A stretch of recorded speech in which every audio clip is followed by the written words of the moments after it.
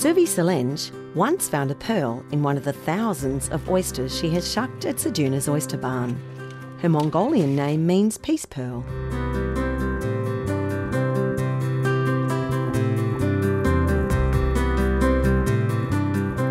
She starts shucking well before daylight. Today I wake up 3 o'clock and then come here 3:30. And then, yeah, I need to start work, shucking. Oyster come from Smoky Bay. And then every morning and every after lunch we shuck again. After twist and then here and there, knife here.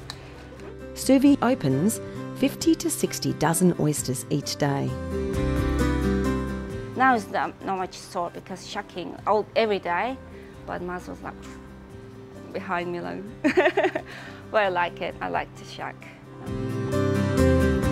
She's cleaned 120 oysters in 30 minutes.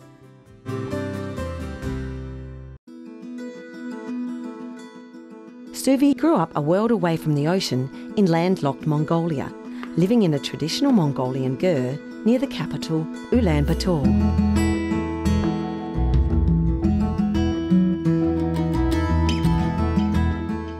She cooked from an early age, helping her father make noodles for a takeaway lunch bar restaurant.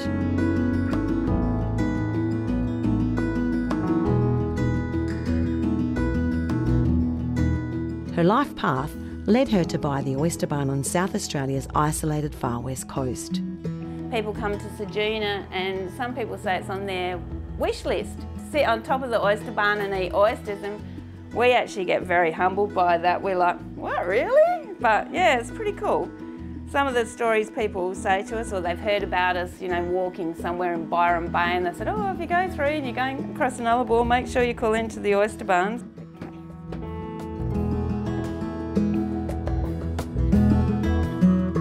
Summertime in the morning, very nice. People just come in 9, 10 o'clock and just sit down, shuck the oyster, breakfast. I went having a beer early. I'm like, oh, it's early. I'm in holiday. I say, yes, you are. It's beautiful. She's put the barn on the tourism map, but it's been there for 22 years. My husband, Grant, his great uncle started the Oyster Barn. They've got an oyster lease at Byron Bay. That's pretty well where the oysters sort of started in this area. They used to have an honesty system here where they used to leave the great big wheat bags of oysters out the back in a little shed, and the truck drivers or whoever were picking them up would just leave their cash there and pick up the oysters. And they're quite gutted when they ask for that nowadays, and we can't leave the oysters out overnight in the back shed for them to pick up.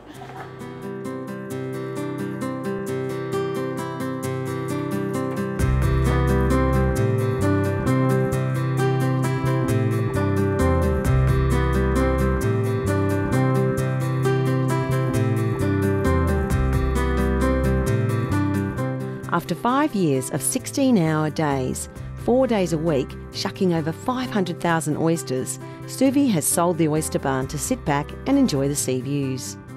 Along with her children, she's also become an Australian citizen this year. When you go in Ceduna, it's beautiful ocean. I love it. When you're walking near the sailing club, you can see that sometimes dolphin is just jumping. There are seagulls, maybe seagulls. Yeah, so beautiful. I really love it.